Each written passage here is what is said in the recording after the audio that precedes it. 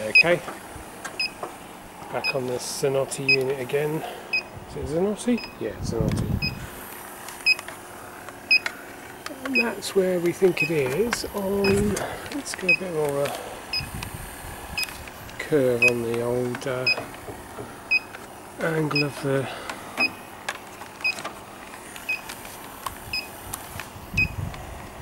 you're getting dizzy now, I'm getting dizzy.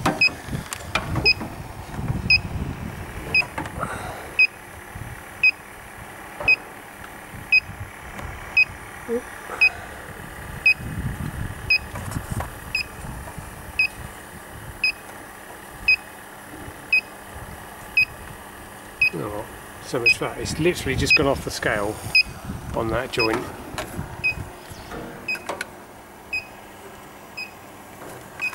And I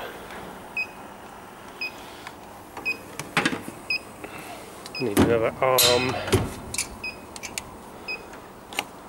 See if we can get in there with the old. Oh dear. You'd think after all the years I've been doing this I'd be better at filming things, wouldn't you?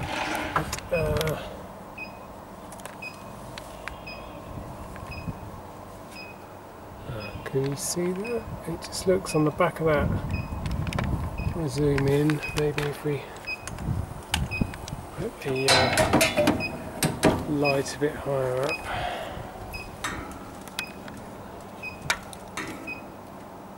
It's got a sort of, there we are, it's still quite,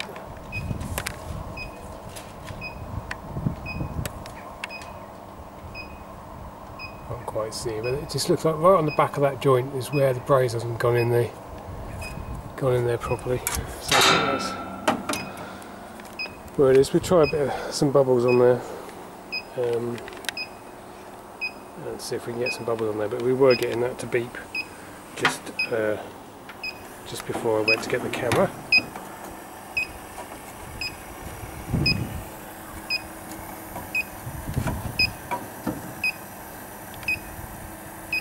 It's often the way with these electronic detectors.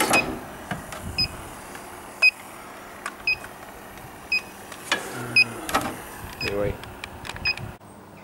okay, it's not very clear. If I zoom in a bit.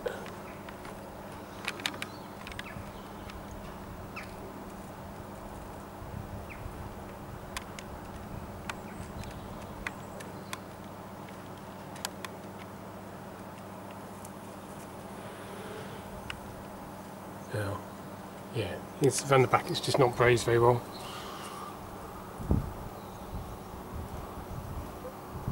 We were getting something off of that with the leak detector, so. And it's right at the top where all the oil seems to be coming from. Let's zoom out again. Because the whole compressor body is wet, and this pipe work up here is fairly dry, so I don't think it's come from further up. So it's just run down the outside, I think. We'll get the gas took out of it, see how much is in there.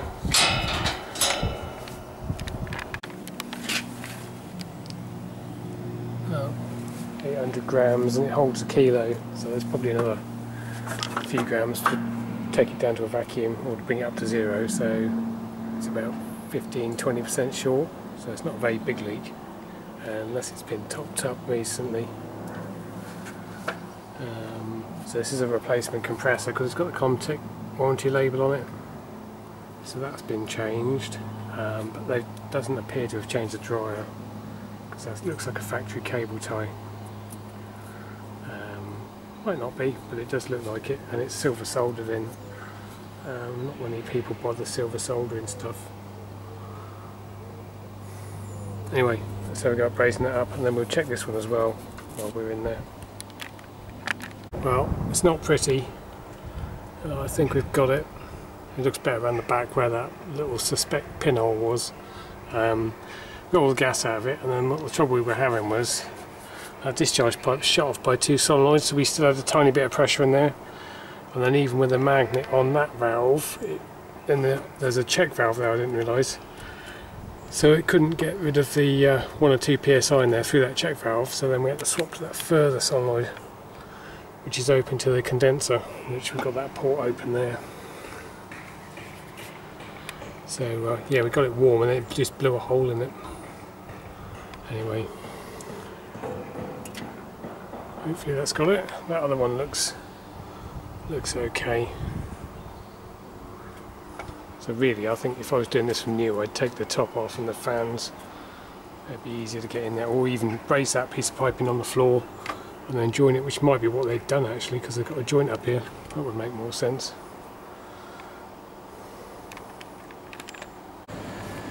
Right, leak check that. We've got 400 pounds in there. It's not leaking, so get the vac pump going.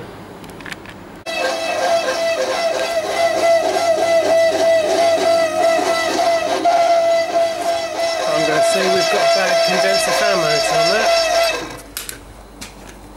So unplug it. Okay, back up and running. I'm giving the coil a wash out. Put some coil cleaner on there, got rid of that oil stain. There's still a little mark on there, but it doesn't make you think there's a leak when you look at it. And then we put about 20 litres of water through there to wash the chemical out. So now the fans are only just cycling. Because the condenser's cool, it's covered in water.